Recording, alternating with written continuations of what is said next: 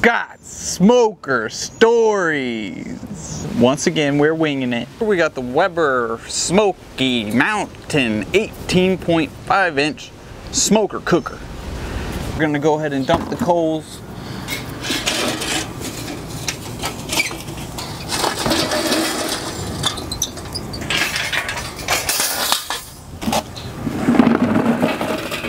All right. So this will last for about 2 hours. The first step when you get those organic chicken wings is you want to cut off those wing tips. There's not much value in there as far as chicken goes.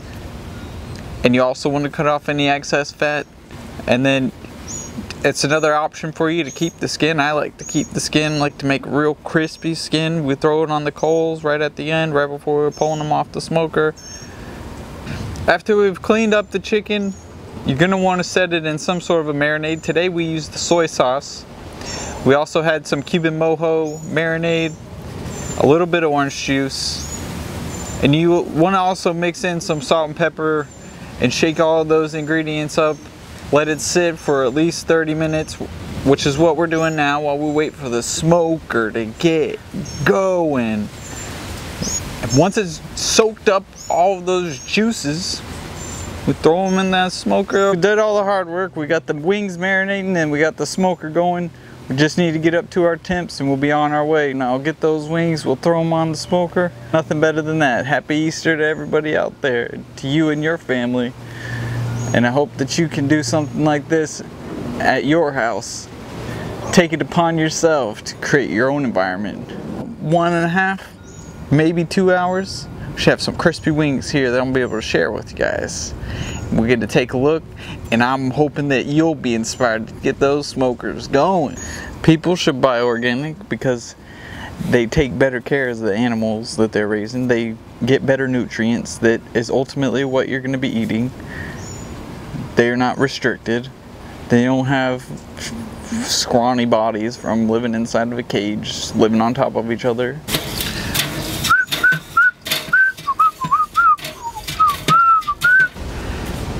And we got our temps up, 275 degrees. Now let's go get the chicken and see what we got. And we've got our wings ready with Scott's Smoker Stories. It's Easter, and I mean, I just wish everybody could be out here doing this for their family on Easter.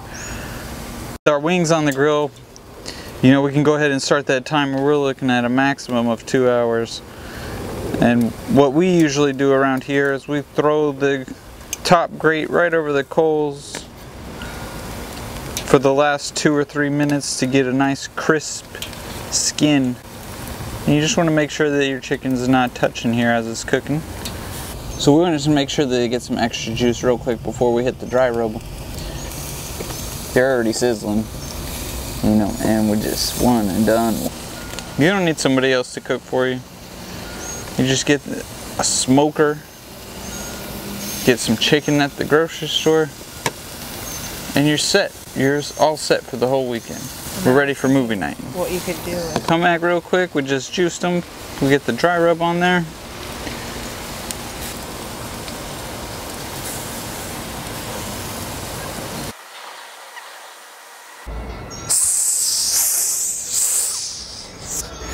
Let's see what we got. Dropping our freshly smoked wings straight over the coals for the next 1 to 2 minutes. And this is an important step. You want to get them really charred. And on the inside, those bones are just ready to crumble. This is just fall off the bone meat. We got them marinated. We got them dry rubbed. Let's see what they got. These ones look done. Not so worried about them. And we're just gonna go ahead and make them all dark with a little bit of crispiness on each one, because that's the way we like it. These are done, folks, so if you don't like them like that, you don't have to do it like that. This is how we like them. And that's one of the beauties of smoker house cooking. So much flexibility. It's a lot harder to mess it up than something you might be doing on the grill. Cooking in slow motion, so you get a lot of time to to check on everything and make sure it's to your liking, because there's so many different ways you can go with it. That's the beauty of this whole thing. And get your smoker going.